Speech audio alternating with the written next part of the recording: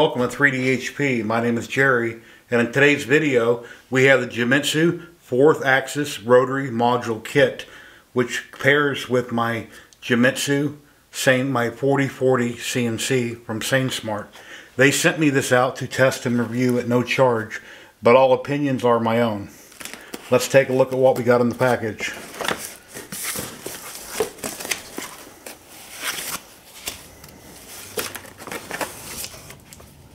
User manual. It explains how to bolt it down and how to use the offline controller.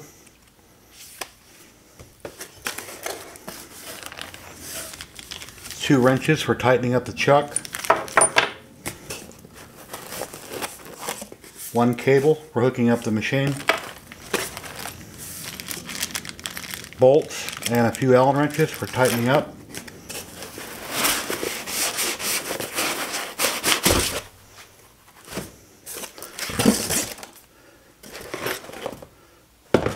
Seems to be very well built. NEMA 17 on the end.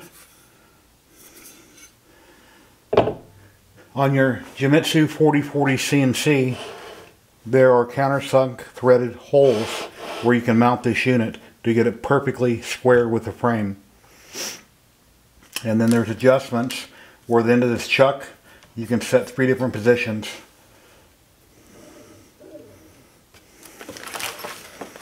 Take a look at the offline controller. You've got a cord for hooking it up. USB drive.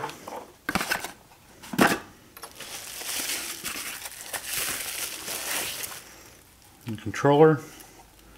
Connector to hook it up. It looks like mounting screws if you choose to mount it on something. Let's get this all hooked up and we'll get going. Okay, we've got the rotor all mounted with 4 bolts. I've got 2 here on each side of the bed. And then over on the NEMA 17, we took the one connector, we plugged it in right here, and that runs to the back of your control box where it says A axis. There's a plug right here, and you plug that in right there. The other cord from the controller simply plugs in the back, and it plugs in on the front where it says controller right here, and you plug that in. And now we're ready to power it on and test it out.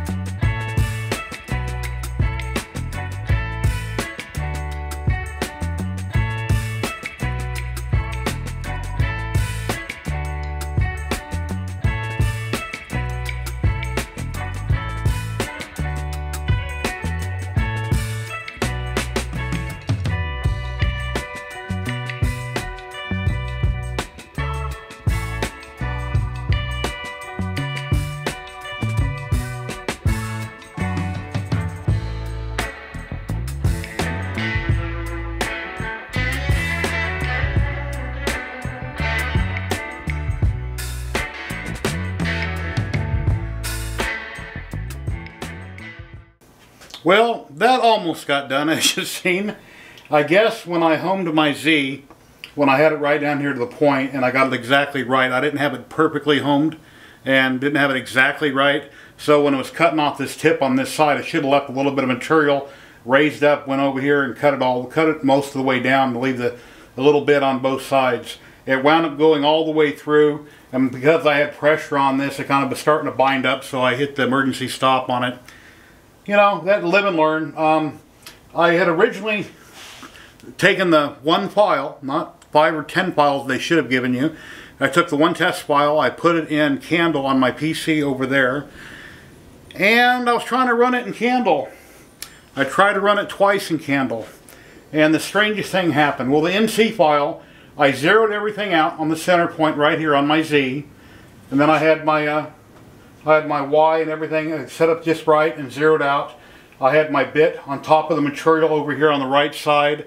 Once I ran the job, it'd lift up, it'd come over here, and I would start engraving, which is done beautiful since I had a brand new bit at that time. It would get about halfway on that ball. Twice that happened to me, and then it would lift up, and the Z would lift up so high it would trip the limit switch, which would throw an alarm in Candle and it would stop the program. So it's like, what the hell is going on? I could not figure out for the life of me why that was happening. So I took the micro SD card, I put it in the offline controller.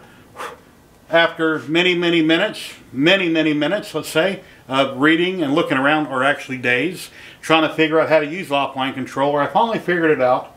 And with the offline controller, once again, I zeroed out the bit right here, but I didn't have it exactly right, or this wouldn't have happened.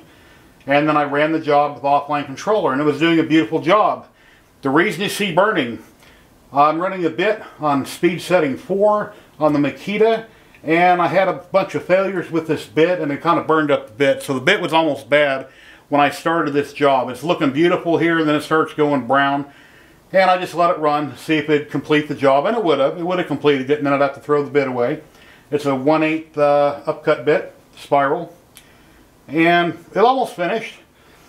What do I think of this? Well, it's a cool little unit. I mean, the 4040 is not very wide, so this rotary is not that big. The 4 teeth here are reversible. You can unscrew these. They even have a video online on their website that shows how to do it. You unscrew them, you can take each one out. They're numbered 1 through 4. So if you need to grab the inside of your material or the outside of your material, whichever way, you can reverse these.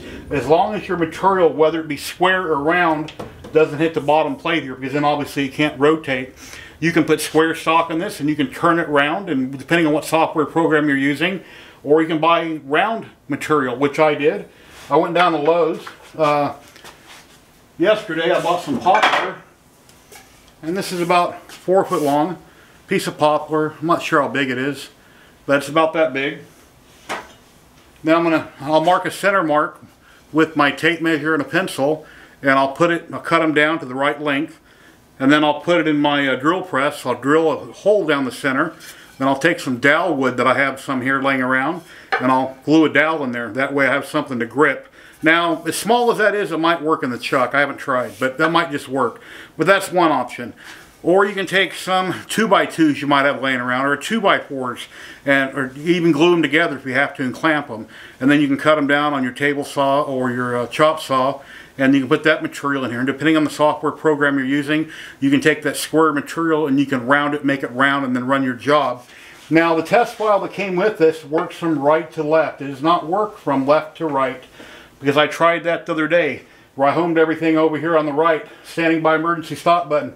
The minute the bit lifted up, it took off and started heading towards the chuck. So I had to hit the emergency stop. So this file is designed to work from the right side to the left side. And like I said, I tried it twice in Candle, and it would get so far along. Running this, when you load up Candle, you've got to run this command right here on the command line. I'll put it here on the screen to get everything set up right. And yeah, you home out your XYZ. Like I say, your Z is right here. And I believe it's, the Y. Anyway, I don't know, it's a cool little unit.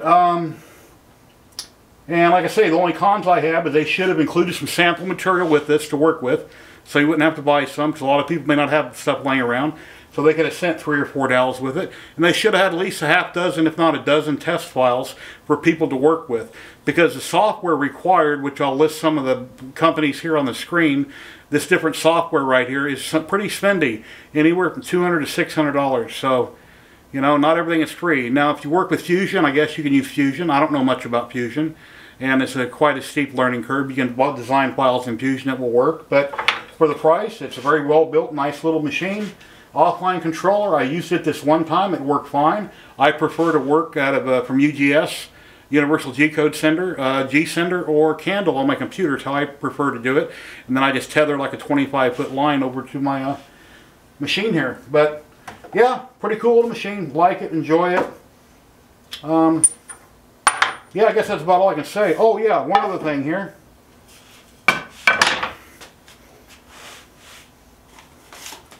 They sent me out a set of their bits to try out. The Genmitsu bits, they're 1/8 shank. They're two flute spiral ball nose. It should be upcut and downcut. Personally, I think they're all upcut. And then it's got some corn-shaped end mills. Titanium coated and nano blue coating are on these. There's 4 little packs. I believe these sell for around $40. I've tried these from other companies, and I've only used a couple, 1 or 2 of these so far, and so far they're working out really good. Nice little packaging they come in. You might want to check these out. There'll be links below on Amazon where you can find this stuff at, or on their website. Here will be some pics right here at the end of the video from the company on all the specs on this machine. I'll show them here on the screen. But yeah, pretty cool. But at the very least, include the whole chess set. That way if somebody gets this and they can't afford to buy the software right away, and you don't have a free trial to the software, which you can do wrapping in, where you can take an STL file that you download and you can basically, the program will lay it out straight, and you can configure everything. You should have a whole bunch of test files to go with this setup. And throw in some material. So, some supplies. It'd be really cool. But I'm pretty happy with it. Like I say, I can't afford to buy the software right now, so I have to figure out how I'm going to make more projects with it, because it's pretty spendy, and I don't know Fusion. So, if you have any opinions, please leave me a comment down below. I'd really appreciate it. Don't bash me. Yes, I'm a noob.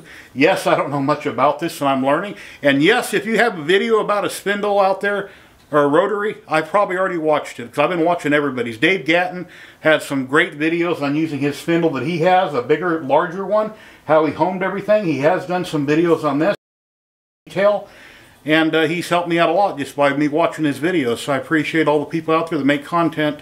Like, I'm a content creator also, and you know, people learn from me and I learn from other people, and all big happy world. So until next time, please like, subscribe, share. I plan on doing more content on this as soon as I find a program that I can use or I can afford to do it. And if you'd like to see more of this, just check out these pictures right here at the end. Have an awesome day. Later.